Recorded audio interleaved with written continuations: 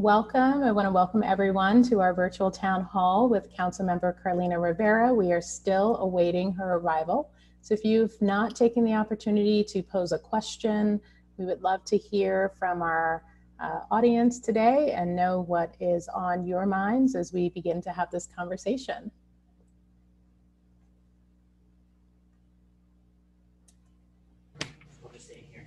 Hi.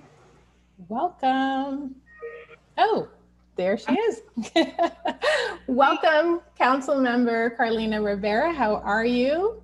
I'm doing okay. Just was on the radio doing an interview on hospitals and the state of COVID on WNYC. So I'm sorry I'm a little bit late, but I'm so happy to join you. How are you? I am doing well, and we have the public prep community here to share and learn more about what you're working on and what we can work on together as we are all going through COVID in our very first town hall. So we're happy that you are the first and certainly won't be the last council member to join us and join our community. Just give me 1 second. I'm working 2 screens here, so I want to bring it the second document.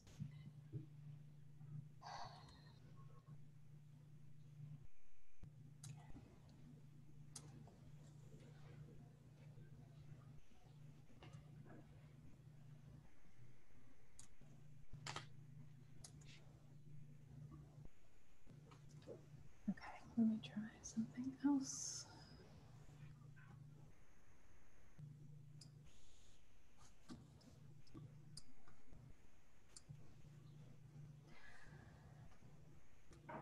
Okay, figured it out. Just want to say again, welcome to everyone. I hope you're joining us from somewhere there where you are safe and healthy. For those who don't know me, I'm Janelle Bradshaw, Superintendent of Public Prep Academies. That encompasses Girls Prep Lower East Side, of which Councilmember Carlina Rivera represents, as well as Girls Prep Bronx and Boys Prep.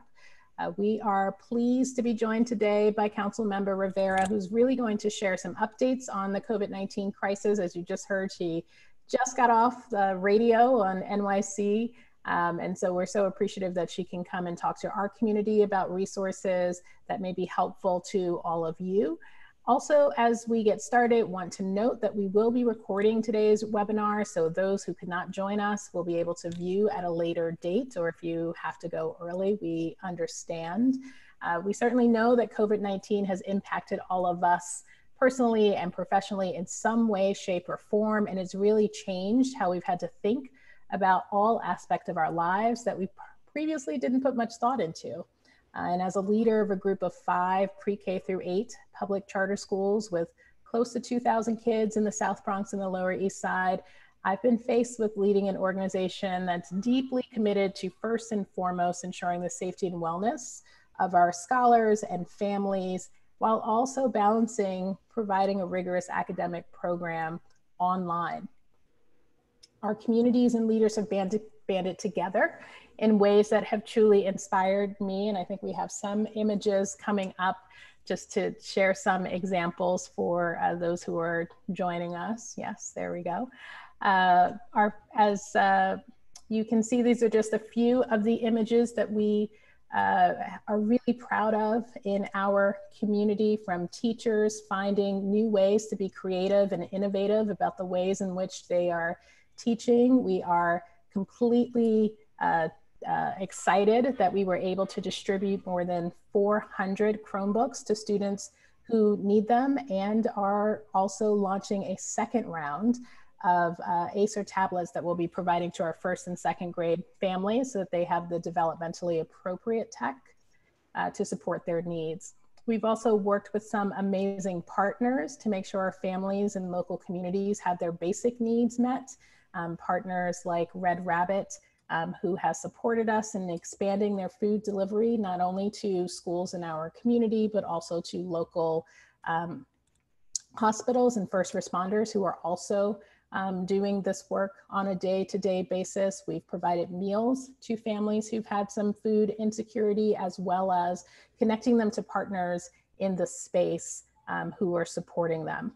but I definitely wanted to hear from you, council member, about all of the work that your office has been doing to lead in this pandemic that we find ourselves in, and ensure that your constituents have the support that they need to get through this crisis. Want to remind everyone before I pass the mic over, please take advantage of the Q&A function of this webinar to ask questions. We will have time to answer a few before we close today. Without further ado, Councilmember Rivera. Okay, great. Hello, everyone. Thank you so much for having me. I'm Councilwoman Carlina Rivera. I proudly represent Girls Prep and a number of other schools in the Lower East Side, really all trying to work together during this unprecedented crisis. And I know that we've been faced with tremendous challenges and tragedies, and every night at 7 o'clock, we get together to celebrate our healthcare heroes. And I think that's important for us because, you know, we're working through a lot of trauma right now. And I'll get to a little bit about that. But I did want to make sure that I address some of the things I really wanted to talk about today, which is on the services and the programs that are being provided in my district and across the city during this pandemic. I would say that our number one issue that we're facing right now, that I get tons of calls about. I do get a lot of calls about unemployment insurance, of course, about making sure that people can stay in their homes and in their communities, and lots of questions about paying the rent, but also it's just about food access. We have many, many, many people who are food insecure. As you saw, the city opened over 400 hubs where you could get, any New Yorker can walk in and get 3 meals a day, which I think is absolutely critical considering what we're facing right now and the future of our economy. And so those 400 hubs serving 3 meals a day, taking into account dietary restrictions and limitations have been important. But we've also been delivering meals and food boxes to hundreds, if not, I think thousands of tenants at this point. So we're working with the food czar, that's what we call her, Commissioner Garcia, who's a part of our kind of larger administration in the mayor's office, to make sure that no New Yorker goes hungry. We're very lucky to have Food Bank and City Harvest also working with us. We have great organizations who have stepped up, Vision Urbana in my district, led by Eric Diaz. And we've also had larger corporations come in and really step up. And so Beam Living, that's a management company in my district, under the larger hedge fund Blackstone, has provided tons of produce that we've packaged and distributed. And all of this is through volunteer networks. So we've pretty much launched a volunteer program. We did this similar right after Hurricane Sandy. But of course, this is very, very different, right? Because you can't have the same physical interaction, which is probably what I miss the most, right? Which is hugging a constituent that I haven't seen in a really long time, or you know, just, I guess culturally, you know, we kiss people hello. So I really do miss that. But the volunteers have been incredible. Just yesterday, I was in 2 buildings, one entirely of seniors who really speak English as a second language, Spanish and Chinese being the languages. And the second was an entire building of low-income families, Section 8. So the food program has really ramped up. And again, we're dropping boxes of food all over the district. And this is happening citywide in many of our low-income neighborhoods. If you know anyone who is food secure, it doesn't matter where you live, please contact our office. We, again, want to make sure that no New Yorker goes hungry. And I know especially for our students, you can't really focus on your work if your tummy is growling, if you feel hungry. And I know all of these families, all of you on this call, you're here because you care, because you want to be involved, and you know that we have to be in this together. So that's one, is the volunteers, the food program. And then of course, we're really trying to make sure that all of our students have the tech that they need, right, in order to do this remote learning. And thank you to all the faculty and the staff, because this has been new for you as well. And we're all kind of going through the same sort of emotions while trying to figure out this whole new world.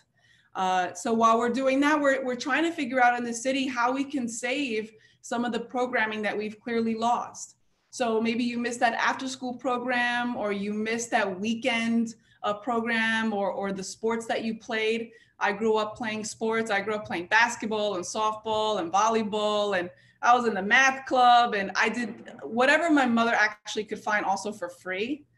We spent a lot of time in the New York Public Library, and I miss the library, right? So making sure that we are figuring out what our young people can do this summer. Maybe you're not old enough to work yet, but eventually we want to make sure that for those that can, that there are internships or opportunities available to keep you busy and help you just develop personally and professionally. So right now, that is my focus, are the youth programs this summer, and how when we eventually ease restrictions, which won't happen for a while, that we're going to be able to open up our schools and open up our buildings in New York City with the kind of robust and creative enrichment programs that we desperately need. And so the last thing I'll say about that is that I do have a bill also to open streets. And that is, not just to ride your bike, but it's in order to get out to stretch your legs, for people who have strollers, for people who are in wheelchairs and that live in places with narrow sidewalks, or in many neighborhoods, a lot of people cannot walk to a park. Many New Yorkers cannot walk to a park. And we want to make sure that as we're practicing safe social distancing, where maybe it's an essential worker who is waiting at a bus station, or if you've seen some of the lines at some of our supermarkets, we want to make sure that there's enough room there so that way we don't see kind of a second wave, a second outbreak, because we saw what the first one put us through. It was incredibly traumatic. So we're working on a little bit of everything and making sure that you all have what you need to continue learning and growing, and always being a big supporter and cheerleader. Thank you. I loved hearing the notion of making sure that no child and no family in New York City goes hungry. And I think making sure we have those resources to ensure that families who are experiencing food insecurity know that there is help and that we're partnering together is really, really helpful, because we have definitely seen over the longevity of this crisis that family needs are changing on a week-to-week basis, and what may have been their normal is being adjusted with each week. So we absolutely appreciate that. Could you talk a little bit about, we're certainly hearing from our families a sense that, their sons and daughters who are 6 and 7 and 8 and 9 are scared to go outside. And so even when we start thinking about opening schools, what kinds of supports and partnerships are available for speaking to children about what we're all experiencing, the collective trauma, and the emotional and response support that could be available in the city? Thank you so much for this question.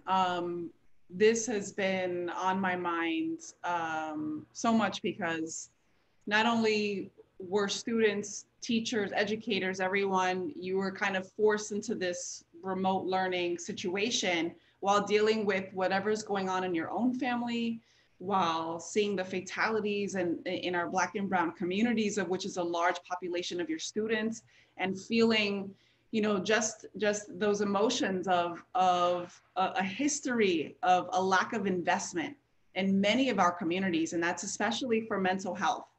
So, as we're going through this, we want to do a couple of things. One is, right, we don't just want to set up a hotline. A hotline is good. And it's important that people feel like they can call someone. And even now, I believe the Thrive program for New York City has extended to even text messages. So if you don't want to call, you can text the person how you're feeling. When it comes to specifically young people and children, again, this is something I'm taking very seriously. So every Tuesday at 7:30, I have a Facebook Live program. I make it about an hour because I know people's attention has been kind of on the computer all day. And we're trying to bring experts. So I've had Dr. Katz, who's the CEO and president of Health and Hospitals, to talk to us about that situation. And we just had someone this past Tuesday talk about the housing situation. He was a housing attorney, along with an organizer, to really explain what the rent strike that's happening today, May 1, is, and kind of how to get involved, or what are the implications.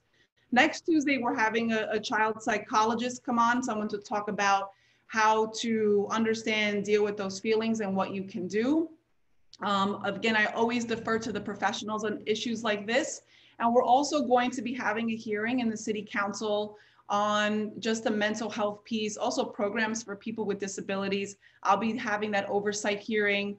I don't have a date yet, but we'll let you know, along with Councilmember Diana Ayala, who represents East Harlem and El Barrio, who's the chair of the Mental Health Committee, because this is the piece that I think we really have to start setting up infrastructure like yesterday. What teachers and what students are going through. You know, some people are even inside of a home all day, which isn't really healthy to them as a person.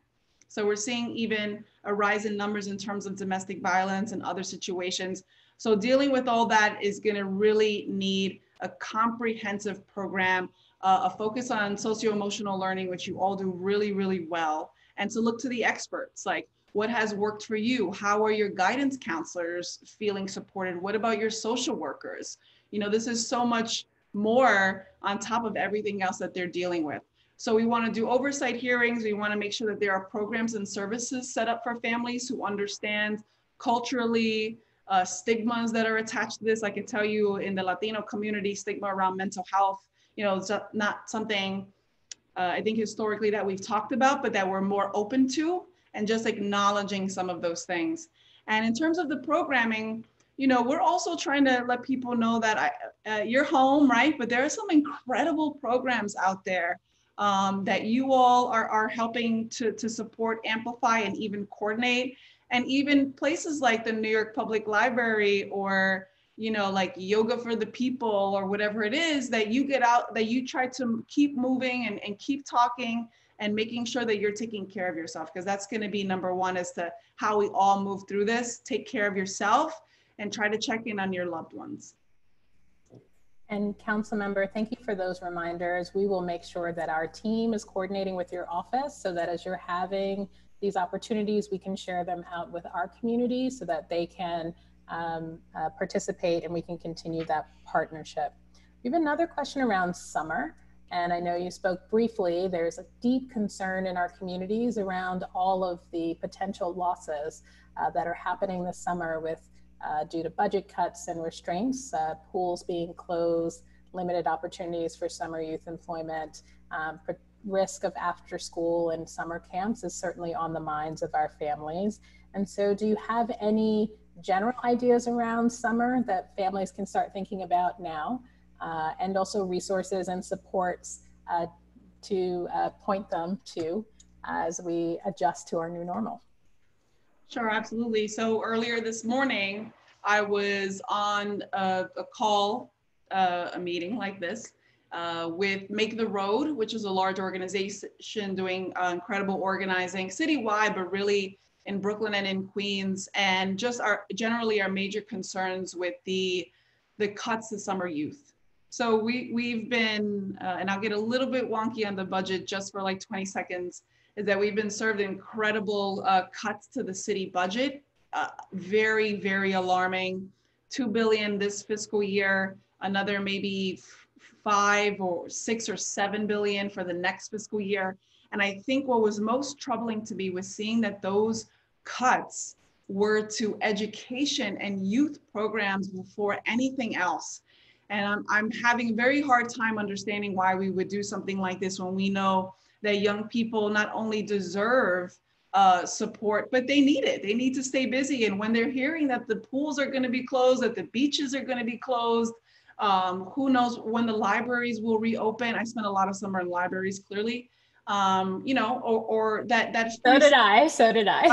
Right. Okay. And that summer camp that you went to, that whether you paid a small fee or whether you got a scholarship, which I did many, many times because my mom, raised by a single mom, just couldn't afford it. You have to stay busy. You have to stay busy. So what I'm focused on right now is trying to save as much of the summer youth employment program as I possibly can. And I have some great partners in the council.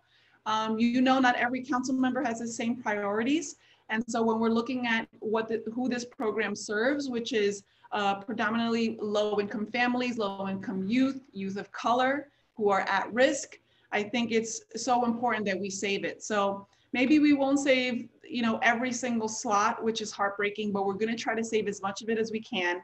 We have some some elected leaders who are fighting, but we also have leaders of great nonprofits. I mentioned Make the Road, but Jennifer Jones Austin of FPWA, she has been incredible in trying to fight for the restoration.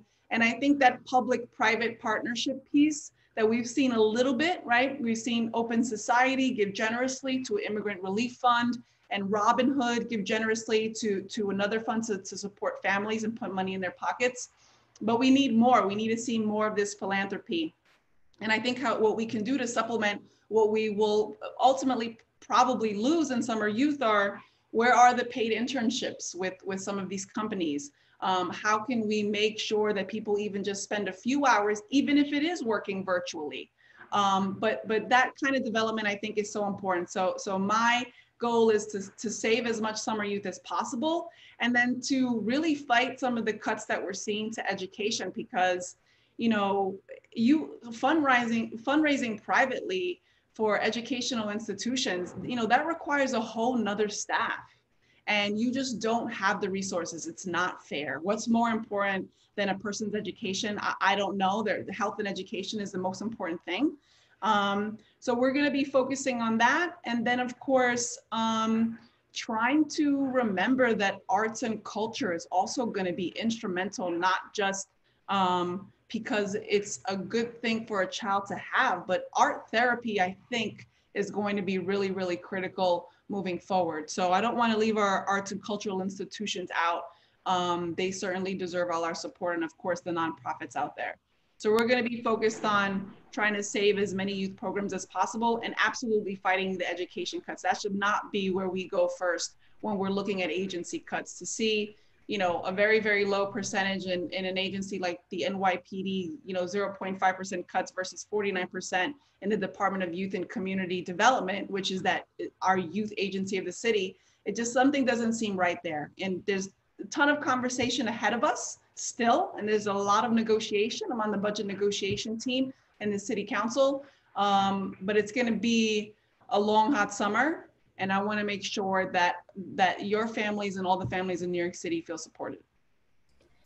So along those lines, what are some concrete tactical things that our families can do to make sure that their voices are heard by their council members like you and everyone else who are fighting for them? Is it calling? Is it coming to your office? You know, we want to make sure that everyone feels that sense of agency to express their concerns so that you can speak and advocate on their behalf. Sure. So yeah, I mean, listen, I know that people say, oh, what am I going to email? I think you should absolutely email us, right? Maybe you can't come to our office this time to drop off like a stack of petitions, but when we receive emails from parents, council members bring them up. You know, myself and council member Chin from District 1 downtown, we brought up that we have received a number of emails advocating, one, to stop the budget cuts, and two, over the grading policy that was discussed by the chancellor and the mayor. So I am going to always look to people who contact me. It absolutely works reaching out. Sometimes I get text messages, sometimes I get emails, or I get a DM, right, a direct message on social media.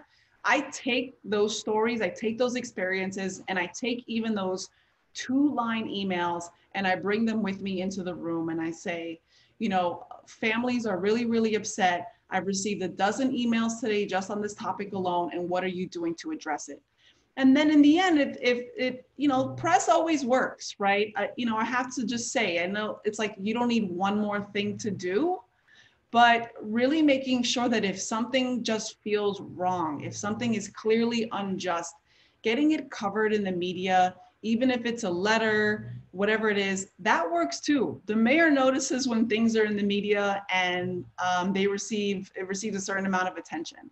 So I know this requires organizing, which a lot of people might not have time for because they're worried about paying the rent and going grocery shopping and maybe taking care of someone in their family. But if you do make that call, write that email, please know that we see it and we take it with us into the room to say, these are our constituents and they deserve a voice in this matter.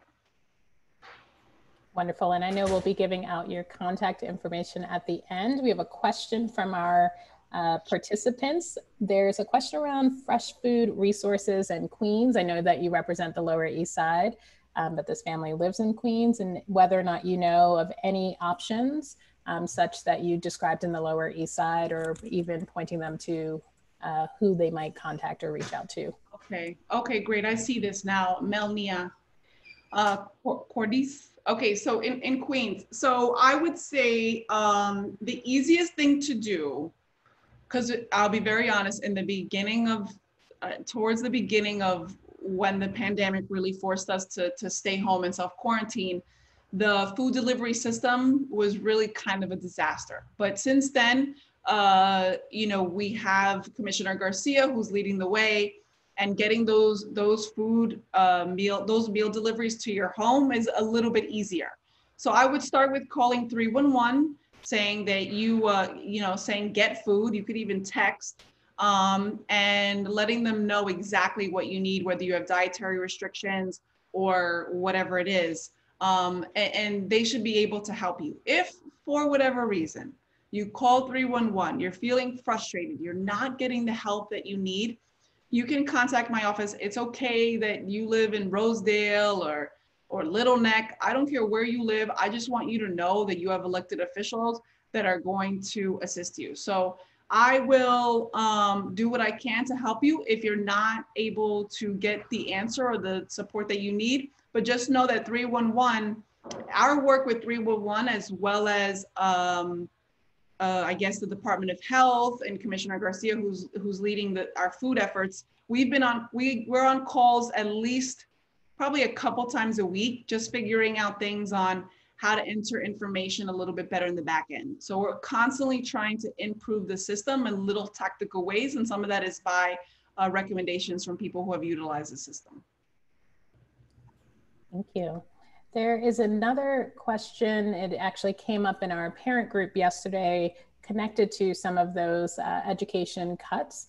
The notion that some schools don't have full-time nurses in their buildings every day. And so it is raising a sense of anxiety for families to know that we potentially will be sending children back into buildings where there isn't a nurse on site every day to do temperature checks or just support their students. And there's also a concern about public transportation. So I'm not sure how many, I'm sure you guys are thinking about these things, but in terms of as we think about what reopening a school might look like, those are some of the concerns that families have expressed to us as a small group, and it's also coming up in some of the Q&A as well. So.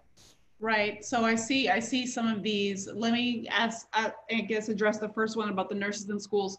So I think, when we look at our school system, sometimes your schools are not just the only place that some students get a real hot meal with fruits and vegetables and protein and what they need to keep growing and be strong, but sometimes it's the only place that a student receives medical attention.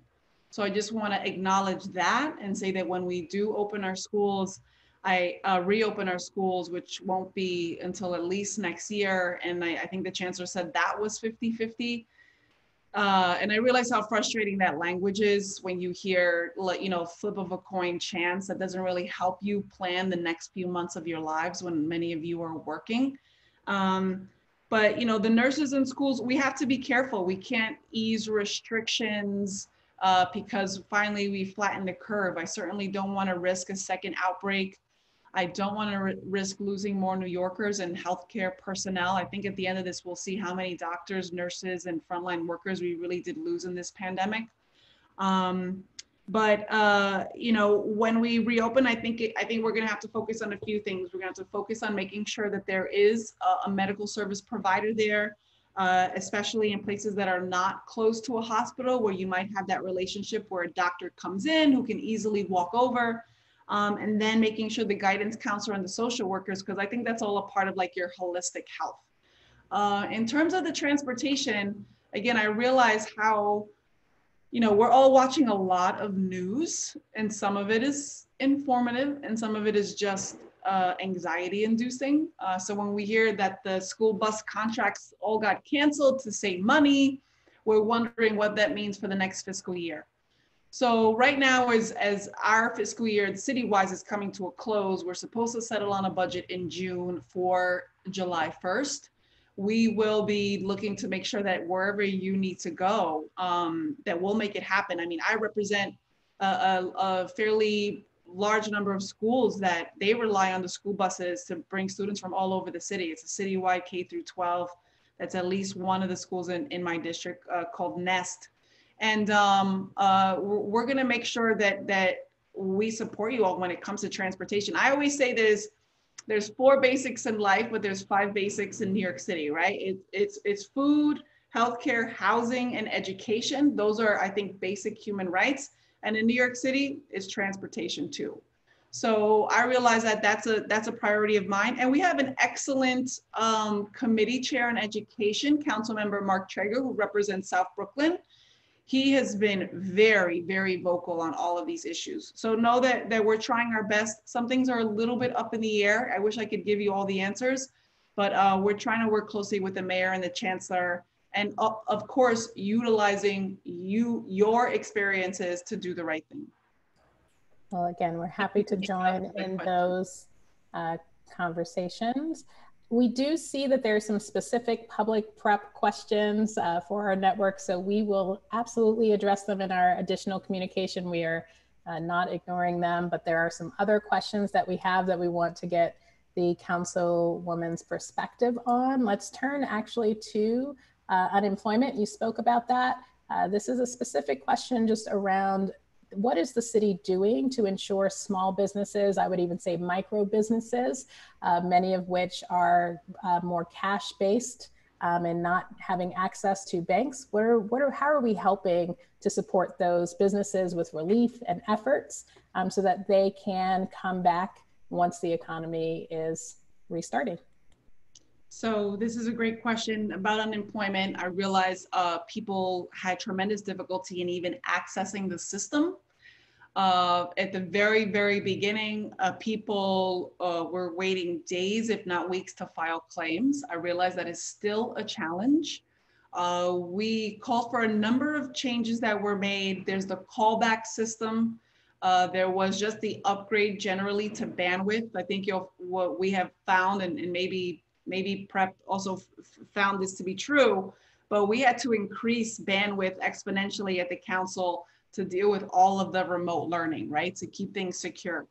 So the unemployment, I think it's 30 million people nationally filed. New York City, I think the early estimates were 500,000 jobs are going to be lost. In terms of our immigrant and undocumented workers, they weren't even included in the CARES Act in terms of that stimulus money that went out. So there have been a couple of public-private funds that I mentioned, Open Society, Robinhood, trying to make sure they're taking care of families. But for our small businesses, and especially in my district and citywide, right, these are also jobs. These are people's lifelong dreams. They've put all their money into these businesses.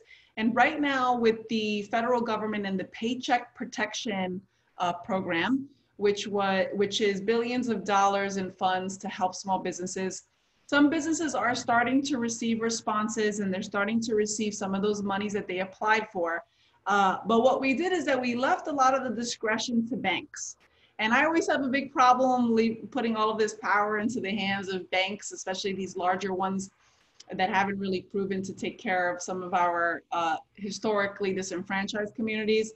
But they were allowed to pretty much, they were given a ton of autonomy to determine who in their customer base they were gonna allow to apply. So I've seen numerous issues with like Chase specifically, and some of our larger organizations like Grand Street Settlement, a very big nonprofit, couldn't apply for this kind of support or aid through Chase, and they went to a smaller federal credit union.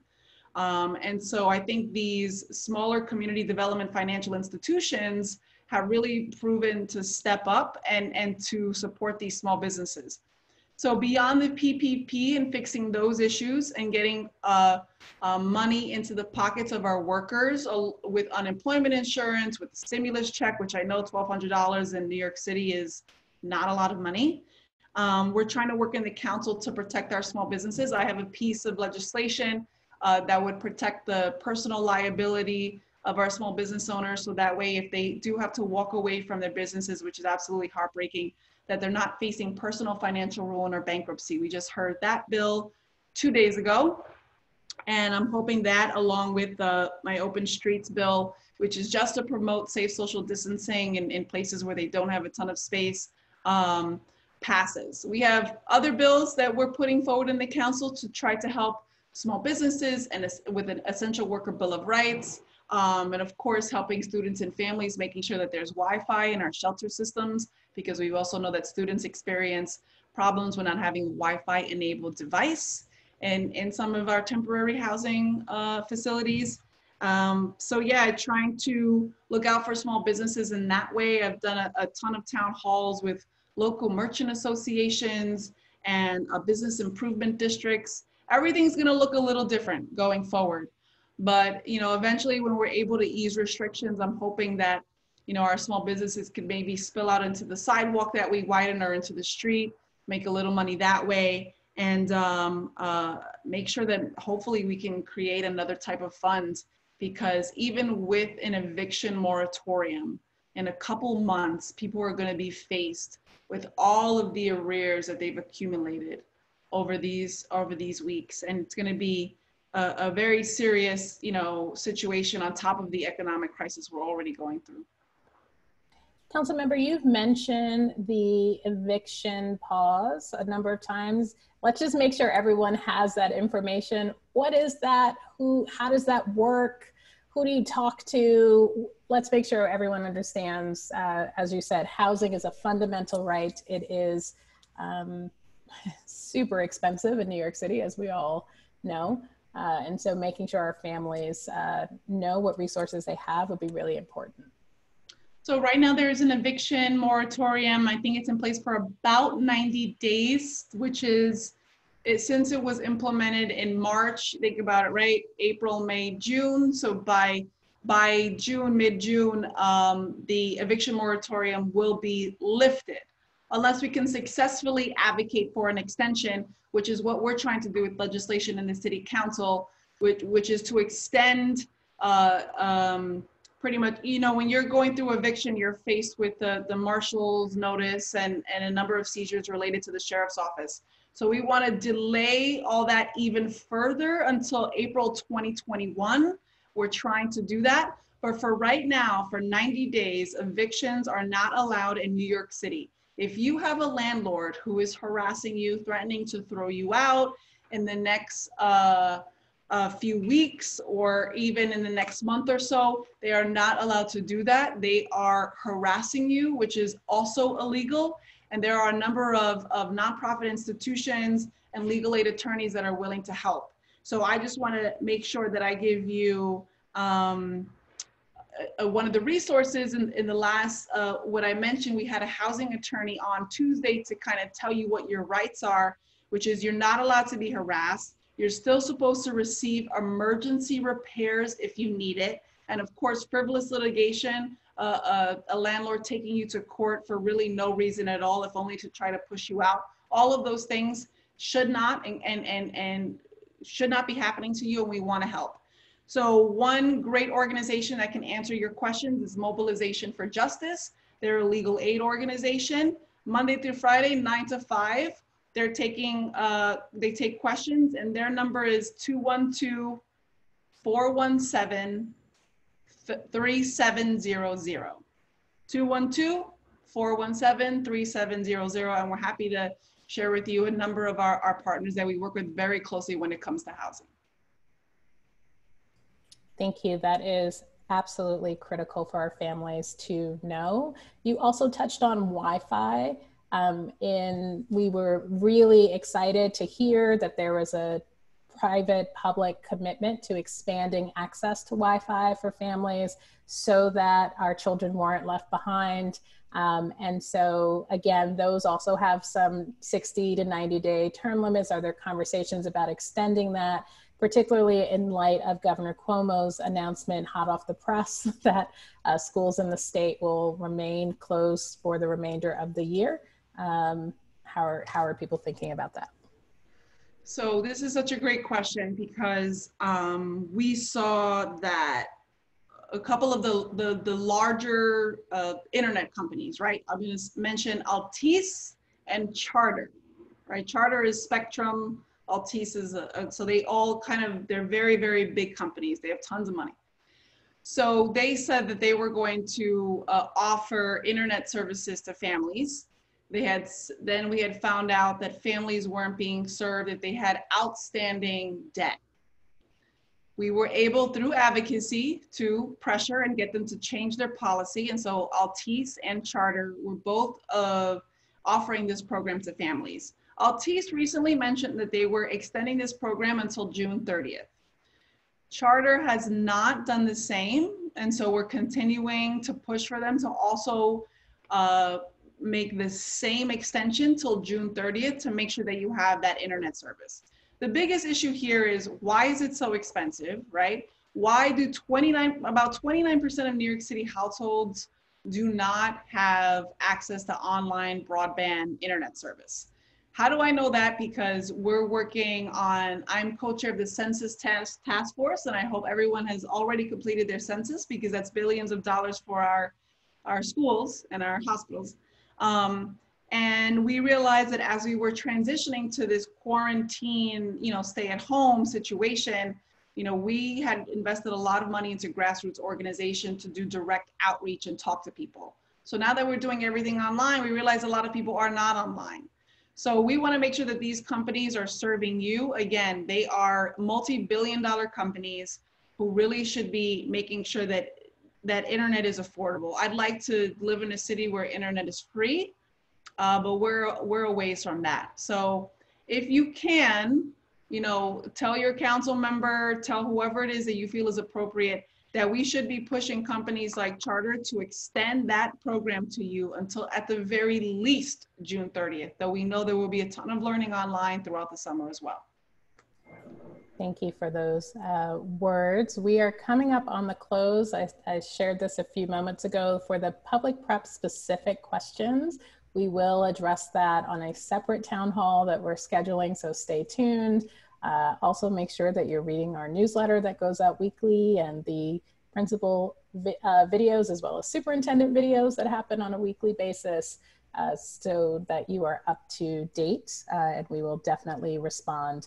Councilmember Rivera, is there any sort of last thoughts that you want us to take away from our time together? We really appreciate, again, you being the first, but certainly not the last council member to really come and share what's happening in the city and how we can all stay connected and partner together during these unprecedented times.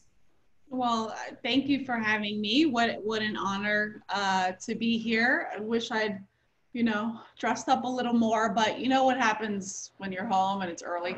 I just want to thank you all for clearly, you care about what is going on in our city. You care about your children receiving the best education that's possible. I would say if you have questions, if you go to our New York City Council website, you can find my page if you'd like, even if you live in Queens or Staten Island or wherever. We do have a COVID-19 related area of our website with resources on, data and some of the numbers, but also I think really, really relevant information related to resources. And then even some of those like at-home things that you can do, we include in our e-newsletter. So on that same New York City Council page, you can sign up for my e-newsletter. Again, we include all of these statistics, current campaigns, what's going on in the council, and also fun things that you can do at home that we kind of scour all kinds of not just the organizations in our district, but citywide, like some of the virtual tours and the fitness that you can do together at home to make sure that we're all getting through this and keeping a smile on our face. So feel free to stay in touch with me. You can see some of the information there. I'm always at your service, no matter where you're from. And I appreciate you doing this for the families of prep, and thank you. Thank you so much. And please take care, everyone, and stay safe. Thank you. And on behalf of the public prep community, we just want to, again, thank you. We can't say enough. We know that you have been to visit our schools and really see what we're doing and our commitment to making sure there's a holistic education and a single-sex environment, first and foremost, is always at the top of our minds. And during this time, again, as I said at the top, our focus has been on ensuring that our families are safe and healthy and well. And a lot of the information that you have provided today are really the questions that our families are asking our staff. And so it's just really nice to have additional resources and opportunities to share those resources with our families, because we can't do this in a vacuum. We need partnership in order to proceed. We're really looking forward to continuing our partnership in the coming months. And for families on the line, I want to remind you that the Public Prep website has a ton of helpful resources that you can access at any time. I learned something new today: mobilization for justice, open society, Robin Hood, using 311. You can send text messages to Thrive.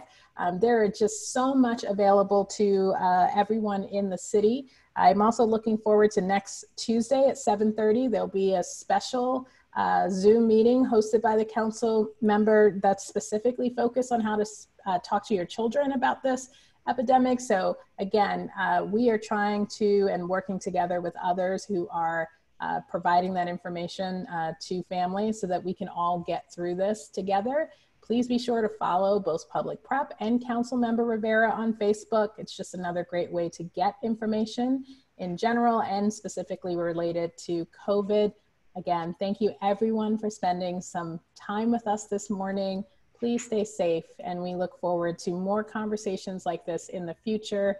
Councilwoman, you are welcome anytime to our schools, and hopefully we can do more of these types of conversations in the coming weeks and months ahead. So thank you so much. Thank you. Thanks, everyone. Take care.